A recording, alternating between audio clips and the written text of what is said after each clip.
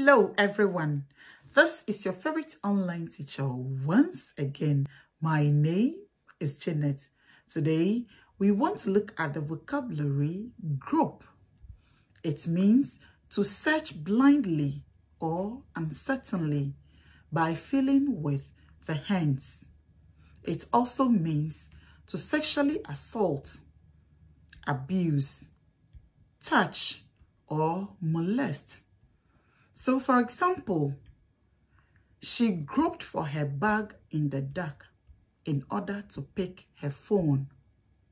Example 2, we must protect our children well enough not to allow any unwise adult to take advantage to grope them. What it means is that we have to jealously watch over our children and make sure their safety is guaranteed so that no irresponsible man or woman out there takes advantage of them and grope them and abuse them and also assault them sexually. Have you gotten it? Yes! Well done.